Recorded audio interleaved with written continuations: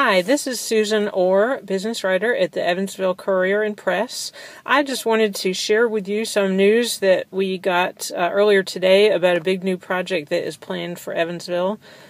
Today, the city announced that in partnership with Tropicana Evansville, that the Tropicana Casino will be building a new land-based casino, which has been anticipated for months, but just now were some of the details announced today.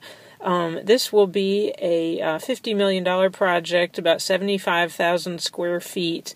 It will be near the intersection that is pictured here. This is Riverside Drive at 3rd Avenue.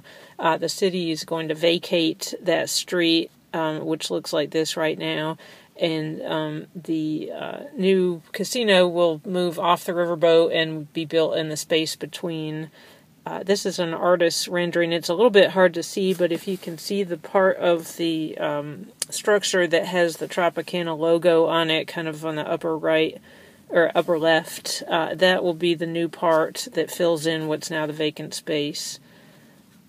These are just a couple of artist renderings of what it could look like. The plans are still being finalized, so these are just sort of to give a flavor, not to say that this is exactly how they'll look. One thing that was interesting was the casino, the Tropicana CEO and president said that it will definitely include some entertainment elements along with the gaming, although he didn't specify exactly what that will look like yet.